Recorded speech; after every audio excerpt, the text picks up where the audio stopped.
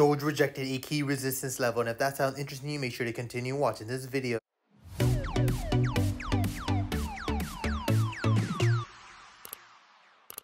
We just hit over 100 Telegram members. Ladies and gentlemen, if you guys are not in this channel, you are missing out on some insane insight. Make sure to check it out. Here. Welcome back to another Doge analysis video. As always, if you do enjoy my content, make sure to hit that like and subscribe button. If you guys are interested in free $600 Bitcoin, make sure to check out the link in the bio. As you guys can see from yesterday's move, we had a beautiful break above 0.088, but as of right now, we do have a very nice reversal pattern happening across the cryptocurrency pairs.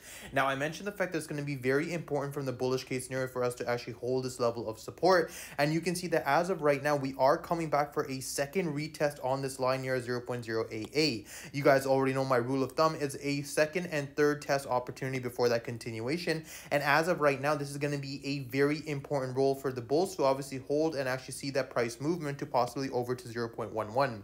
Looking at previous price analysis though, this level of course has acted as a resistance point before. You can see that we did see multiple retest opportunities, and even once we saw that fake out opportunity, we actually tested the same exact level before capitulation on Doge. This is why it makes this level of resistance very important. And I mentioned to you guys that of course once we can see some strong bullish engulfing candles come in, that's when we're looking for price analysis to actually continue. Looking at the previous price, so you can see that once we actually did break up 0.088, we actually tested this level 3 times before that confirmation. As of right now, we've only seen a 1 test confirmation, so this is why I'm waiting to see whether or not we do continue pushing on forward. And for those of you that are in my Telegram channel, I will of course keep you guys updated as soon as we see a breakout formation.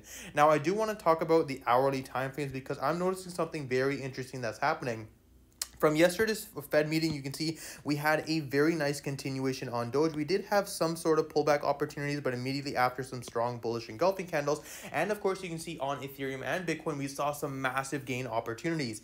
Does this mean that, of course, the altcoins are lagging behind? That's a very tricky question to answer as of right now because of the fact you can see from yesterday's move, we did see some sort of gains on Doge happening, but as of right now, that volume has started to die out. The fact that we aren't seeing strong bullish engulfing candles are obviously breaking above a crucial resistance. When you have a breakout opportunity, you want to see volume come into the market. Right now, we are not seeing the volume come into the market for Doge, so this is why I'm very hesitant to be looking for a long position. I told you guys this many times that I would much rather be looking for a long position once we retest the lows of 0.075 because this area of support, we've already tested it 3 times, and any clean break below this level could mean the fact that this massive bar formation will be playing out. I would much rather be holding a short position than a long position as of right now, because even on the daily time frames you can see how exactly overbought we are. Usually when you have this much choppy range, you see from the previous price we saw a strong bearish engulfing candle, and that's exactly what I'm seeing as of right now. Once again,